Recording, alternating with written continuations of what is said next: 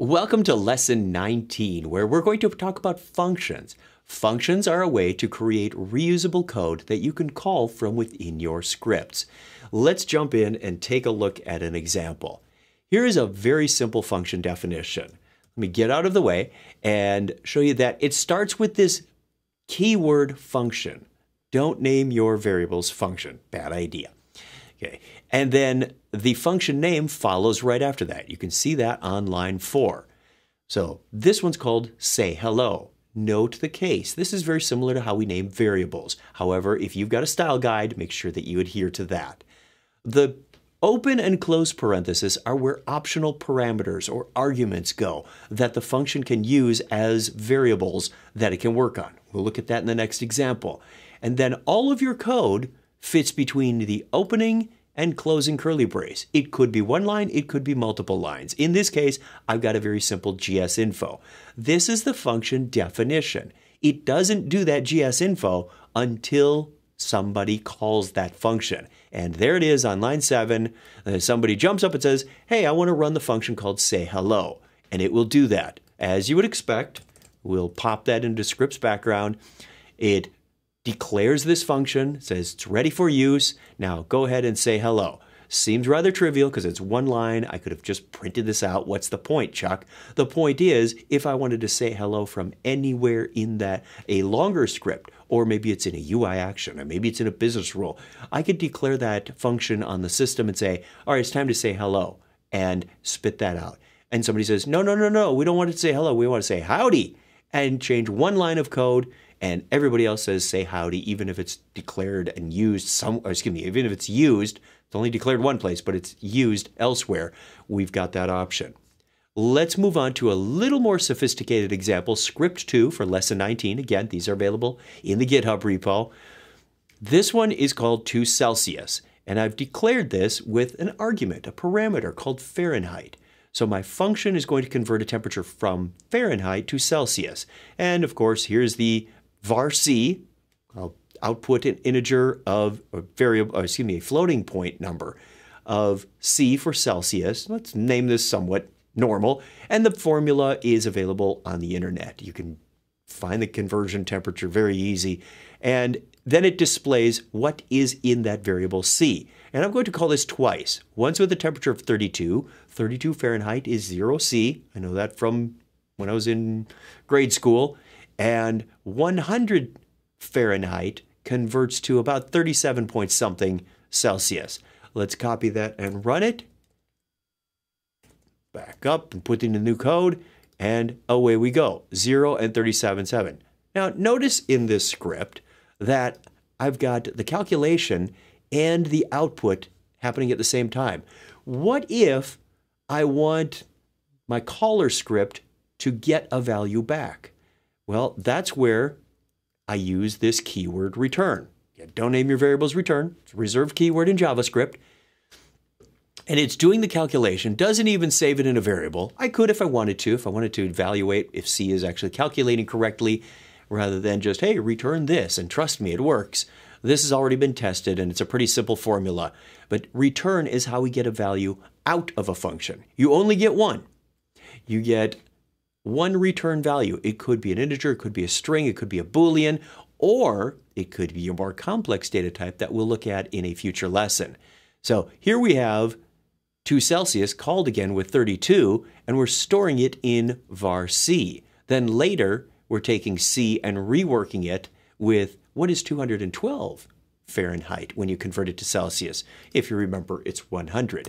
Let's take that as an example of how to use a return to get a value out of a function. We know how to get one in through the parameter. You pass it between these parentheses, and that's what ends up for the value of Fahrenheit.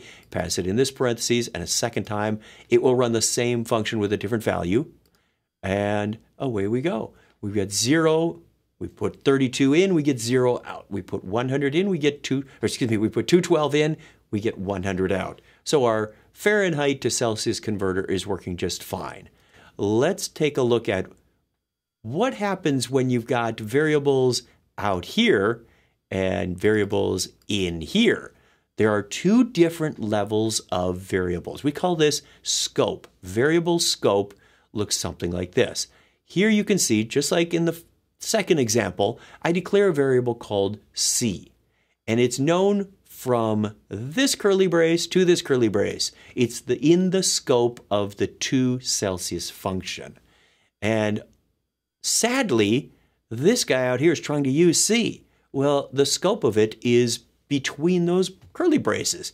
So what do you think is going to happen? Well, if I were using a script editor in ServiceNow, it would say, what is C? What are you doing here? This isn't right. You're using C out of scope.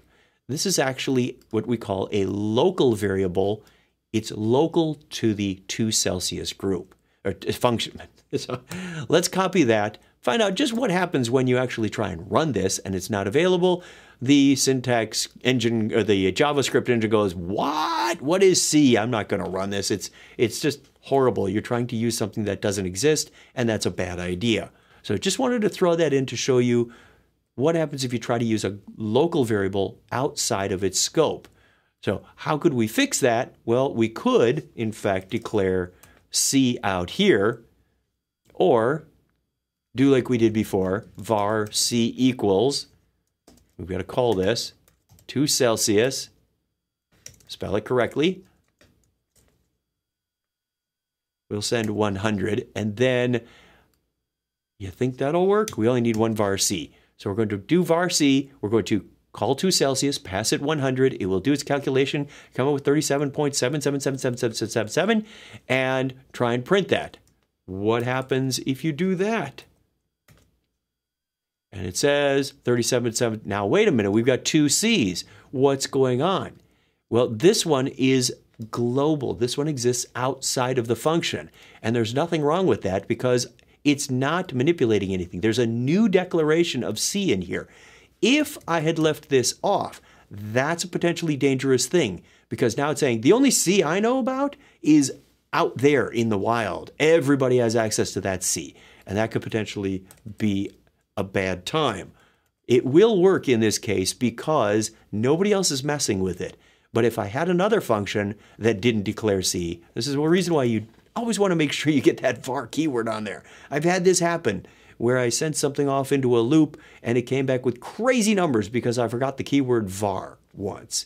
It was really wild. Expected something to run 10 times and it ran, sometimes it ran 1100, sometimes it ran 332, sometimes it ran 6. And I went, what is wrong with my for loop? Oh, I see it. So in order to fix a crazy situation like that, let's take a look at slightly more complex. We have a global variable called convert_to. Which way do you want to do the conversion, to Fahrenheit or to Celsius? Now, here are my 2 functions, one that converts to Celsius and one that converts to Fahrenheit. You can check the math on your own. They do work. And then sort of a master function called convert_temp that says, what do you want to convert to? I'm only passing it one parameter. So rather than saying convert_temp and passing it a number and saying Celsius or Fahrenheit every time I call it, I tell this thing once, these are Fahrenheit conversions. Much like you have a language selector or time zone selector on ServiceNow, you can, it doesn't have to ask you every time, well, what time zone would you like that in? It just knows because it's more or less a global variable for you. This is similar kind of thing where I'm converting it and that global variable says which direction you're going. It's not converting it to C, so this is what's going to run. One line down here that says, go convert the temperature 100. And it says, all right, I'm in convert temp, you told me 100. On line 23, let's do it this way. On line 23, it says, do you want to go to Celsius? And it says, no, convert to global variable, because notice there's no convert to variable in this function, so it can't override that. The only convert to it knows about is that global one. It says, that was F, right? Yeah, that was F. So I'm not going to convert to Celsius. I'm going to convert to Fahrenheit. And we should see the Fahrenheit equivalent of 100 pop out of this thing if we pop that into script background. So there's a return. Note that I'm also calling a function within a function. Nothing wrong with this. It's a very nice way to break down more complex code into its subatomic components, where 2 Fahrenheit and 2 Celsius, that's all they do is convert the temperature one way or the other. And then convert temp says, I don't need all that code. If you had a function that has 600 lines of code in it, you probably want to think about, are there smaller blocks that I can break this down into? Even if you only use it once, it's very handy to put code in a function. If that function is called once, it served its usefulness in testing and debugging later. So let's put that in there. It says, yes, I want to convert 212 to Fahrenheit. It worked. If I go the other way, come on, get that back there. There we are. If I go the other way and say, let's convert 100 from Fahrenheit to Celsius, it's going to get down here and say, oh, you want to convert to Celsius. Therefore, I'm going to call to Celsius with 100. It goes up, does the conversion, returns C. C ends up ricocheting out this return statement and gets down to the GS info. And there it is again. So we've proven that out. One more example that I want to show you. And this is what we call a self-running function. Now, I have declared a variable I. And note that I have this little bit different syntax on here. I still have a function, and I still have open and close parentheses, open and close curly braces, but there's something surrounding them, and that is a pair of parentheses, and then right at the end of this is another pair. This is called a self-running function. Handy at times, you will see this in ServiceNow here and there, and the place you would want to use this is in your UI actions would be a good place to ensure that nobody is messing with your local variables. Note that I forgot to say var I here. Well, if I say var I, that overrides this one. I've now declared a local variable that has higher order of precedence. It means it will be used instead of any other I you see on the system. So this is, I'll leave it in its original state. You can see I declared I as 20 up here. Then I declare this self-running function. It's going to run on its own. I don't have to do anything. Notice nobody is ever calling nothing. There's no function to call here. So let's copy and paste this into script's background. These are quite handy, and I'll show you where they get protected. So I is 20, then it runs down here and says, no, wait, I is 10. Display I equals something, then set I to 3, and print I. So this one's fairly obvious. Whether or not you understand what that self-running function does, it's irrelevant to these last two lines. So I should see I equals 3 at the very end. But the question is I going to be 20 or is I going to be 10 in this first one? And it says I is indeed 10. If I were to say var I here, it's still going to be 10 because my local one is now taking over. Let's comment this out just for a little education purposes to understand local and global scope better and say, now, I is 20. This one's going to say, I'm declaring my own I. I'm going to use that for my own. And then print that, and then not reinitialize it to 3, but print out whatever it had. Is it going to be 10? Is it going to be 20? I'm going to vote for 20 because this is a local one. Now, if I left that out, is it going to affect the outer scope? Therein lies the $10 question, and it does because it's no longer local to the curly braces. So just like any function, the self-running function adheres to the same rules of local and global scope. So we've got a way to pass information into a function, run some code, pass information out of a function, call another function, lots of great information here. Where would you use any of these? Well, you can use global variables to make it easy to declare something and say, I want this script to run this way. Here is a table name. I don't want to type the table name because something may change. I may want a different field. You could pass parameters in to say, this time you run the function on this field. Next time I want you to run on a different field or a different value. So you could use these as, think of them like system properties that's going to affect the behavior of that function. So you could also set these in a script where you want to avoid passing the same parameter over and over and over again. For example, if I've got a series of functions that operate on a user, say, give me the user's name, give me the user's address, give me the user's login ID. And instead of saying user, user, user, user, user every time, you declare a global function, a global variable that says, here's the user's sysid, just go get that record. Or here's the user's record. We'll do records in a little bit.